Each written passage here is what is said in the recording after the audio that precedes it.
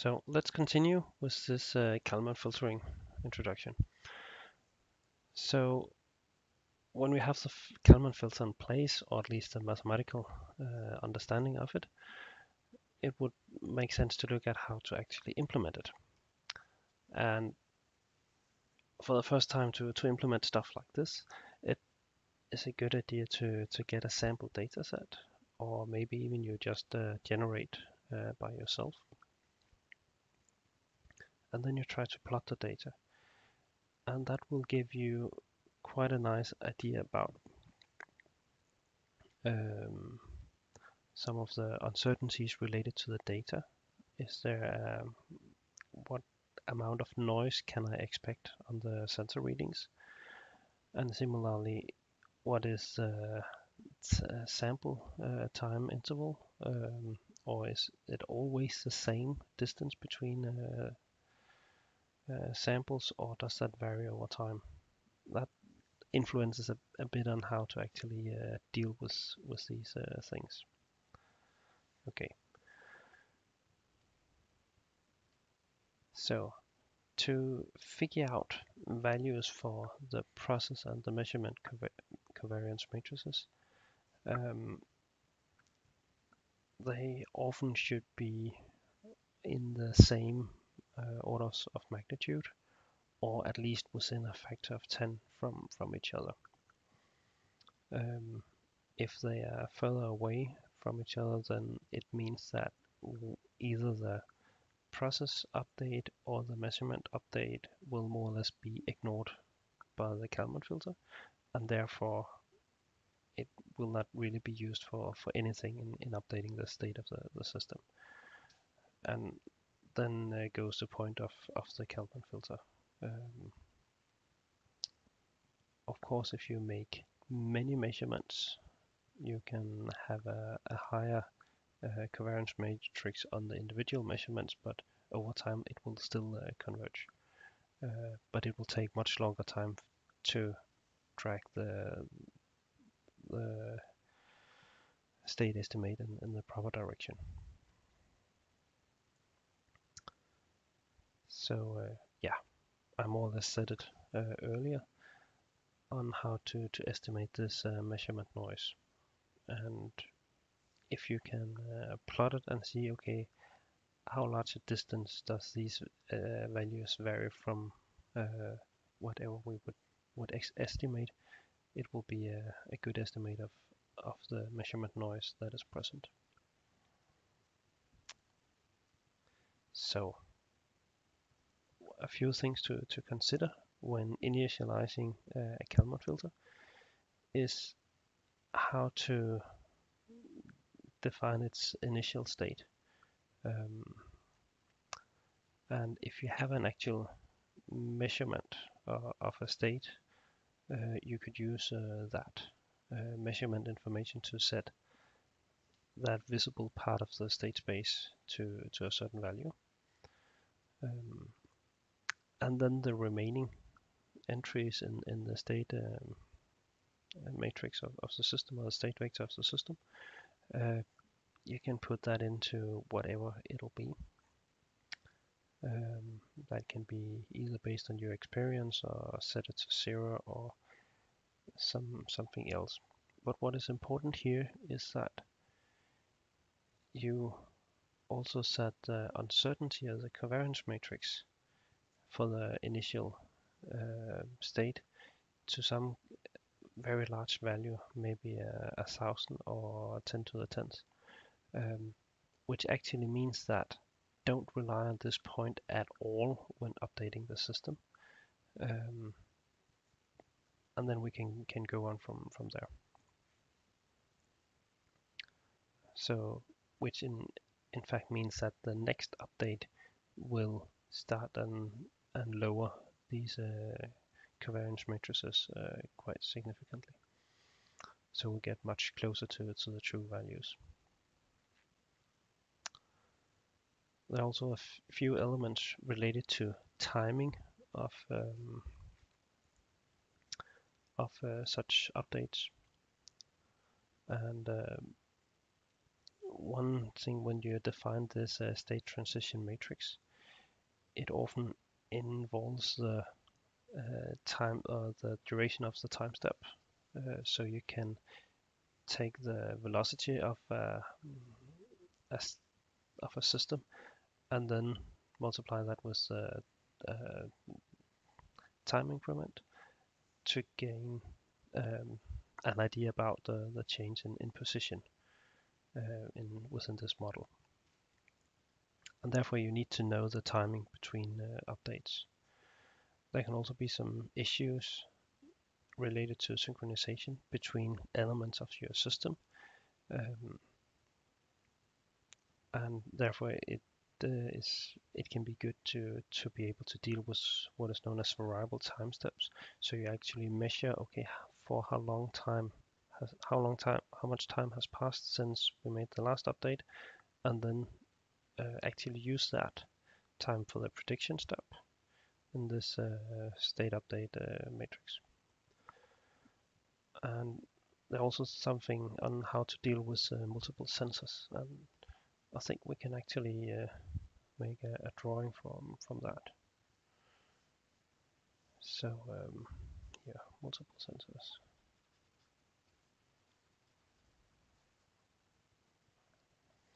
So if we imagine we have some kind of car here, which is going in this direction, and we can think of it being equipped with two different kinds of sensors, GPS, which makes it possible to measure the position, and then we could say that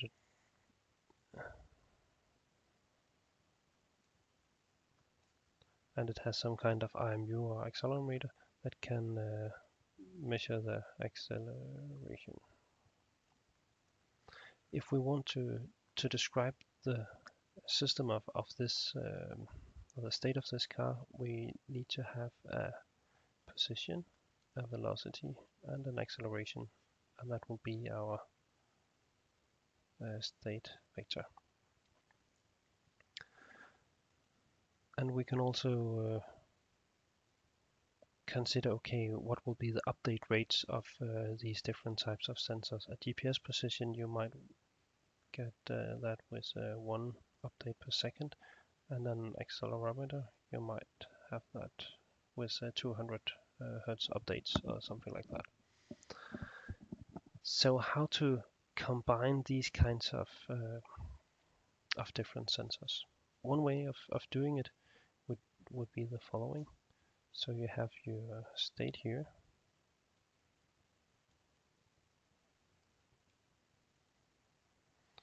and then given your initial state, then you predict.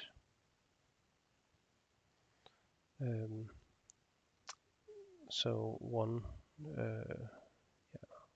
let's see, delta t is 1 over 200. So it matches the rate we get these accelerometer readings from. I just realized I probably want to only state it's 20 hertz accelerometers we have here. Otherwise I'll use way too much time here. Then if after we have predicted the state, we say update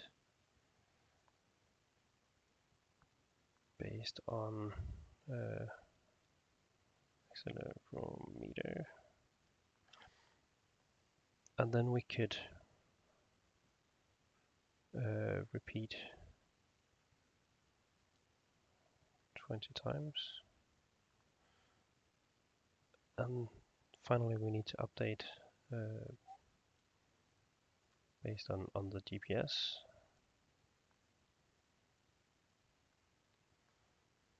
and finally we can go back and repeat this once again.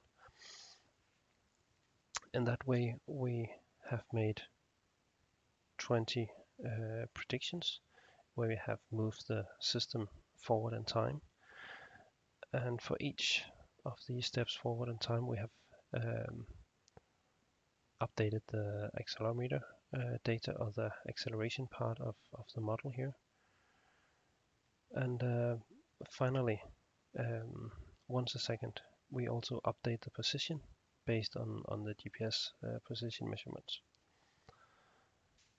And that will actually help us quite much in assessing the state of the system. And this approach to dealing with different kinds of sensor readings with different update rates is very finely dealt with using the Kalman filter. So that's one of the nice properties of this. So yeah, I think we got through all of this, and the illustration I made before also explains exactly how to deal with missing measurements. You just predict based on your previous prediction, and then you can go on from there. So to implement a Kalman filter in ROS, please be aware of this approach for doing it. Initially, try to implement it in an offline version where you have the data you want to track available in a ROS-back or something similar where you can repeat it at will. You don't need to think much about timing and so on. Afterwards, you can go on and make an online version where you use the actual time between each step to get the prediction step right. If you are using a multi-threaded system, please use mutexes to protect shared variables, so you know that they are in a good state and not some have been changed and others haven't been changed and so on. And finally, it can be a good idea to predict after an update or a certain sample time has passed. So you use multiple update or predict steps instead of just having a single prediction step over a long time. So far, so good. The Kalman filter works on what is known as linear systems, and now we'll take an example of something that the Kalman filter does not actually deal with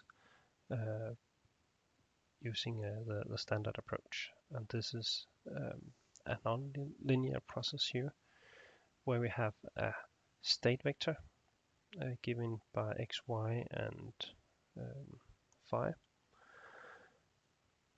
And the way to update the state vector is not something that can be written as a matrix multiplied with the state vector. So therefore it's a nonlinear process. In this case, it's a vehicle that drives with a velocity of vk, which is some kind of control input, I assume, in this direction, phi k.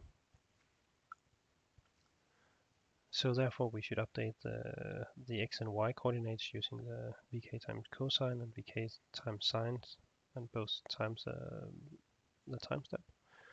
And the orientation of the vehicle should be updated with angular velocity phi k or omega k multiplied with the time step. And the problem here is that we cannot find this matrix so that we could just multiply it and with the previous state vector and then get the new one. But we can get something that is, at least it's close to that, by linearizing the system. So we would figure out, okay, what is the value of cosine here, what is the value of sine, and then just leave that as a value, and then we could write this update matrix. It also means that we should update this state transition matrix whenever this phi variable changes, which it does on every step. So it's a bit more tedious to do so, but we can still make it work. And this is known as an extended Kalman filter to linearize this update process and go on from there. And the good part about this is that it actually works quite well. And the extended Kalman filter, or EKF, which is written here, it uses the exact same structure as the Kalman filter we looked at earlier. The main difference is that this error covariance matrix is updated in a slightly different way, because we need to take into account the Jacobian, and also the projected state update is now a nonlinear function instead of this matrix mapping from the current state to the next. But apart from that, the structure is the same thing here. It can also contain this measurement function here, where we have you have a function h that uses the current estimate to give you what kind of measurement you would expect to see, and then compared with the actual measurement. Based on that, you again update it. So the structure is the same, but all the locations where you had non-linearities in the model of the system, you have kept these and want to change them to something linear. These are these VK and WK entries here. And then it works out again. So for the mini project, you will have to employ a Kalman filter and use it to track multiple objects. And yeah, one approach for doing this is to make one Kalman filter tracker for each object you have detected. And each tracker should both have an estimated pose of that object or vehicle you want to track and an associated covariance matrix. In addition to that, when you see something new that is moving in the scene, you should find the running tracker that matches that as well as possible, and then update the state of that based on this match. If you make a bad match, then your input is quite bad, and the Kalman filter cannot account for that, and you will be left with bad performance of the system. But if you're able to increase the likelihood that you can actually make the right match, then you're much better going. And that can be based on different things. One idea is to actually use or provide some kind of signature for the object you want to track. So you're able to specify it in a better way. That could be if you're somehow able to say that the red car is moving in this direction, then all the other cars than the red ones can be discarded, so you know exactly what to search for. And for some kind of signature for the objects to track, it might be possible to define a sort of unique feature for an object. So at least it helps us pick exactly that object instead of other objects that are nearby. This will help us a lot to distinguish between or adjacent objects if they're not looking at exactly the same way.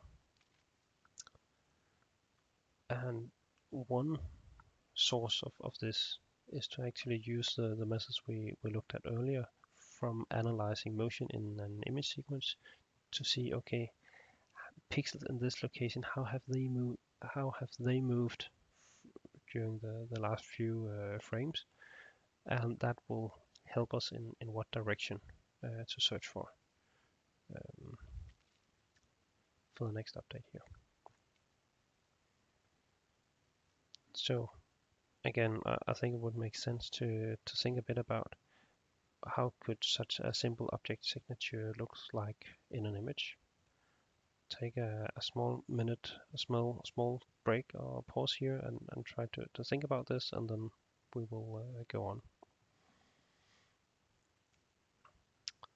Some ideas for signatures here could be to look at either the color of an object, the size, shape, or some kind of pattern on the object. Color could be the color information in RGB, color space, or CLAB, or whatever you want to look at. The size could be some quantification on the amount of pixels that belongs to this object. And the shape and pattern, these could also be different features that might be more difficult to actually specify in a proper way. But for some problems, they make good sense to look into. The size could either be some kind of radius or length or number of pixels within that object. And the color, yeah, I also already mentioned some different color spaces that we could represent colors within. So now we're more or less finished. So today we talked about Kalman filtering, and on Thursday we'll be using perspective correction of images to look at how we can stabilize a video from a UAV, and also how to map things we have seen from a tilted camera in a UAV down to a planar surface. I will use that in the coming mini project, where you should be able to track small cars or cars in a real road or intersection, and be able to describe what are their velocities and how are they changing position over time using Kalman filters and this kind of motion detection in images that we looked at last week. Good. So that was the lecture about Kalman filtering. I hope you learned a bit from it.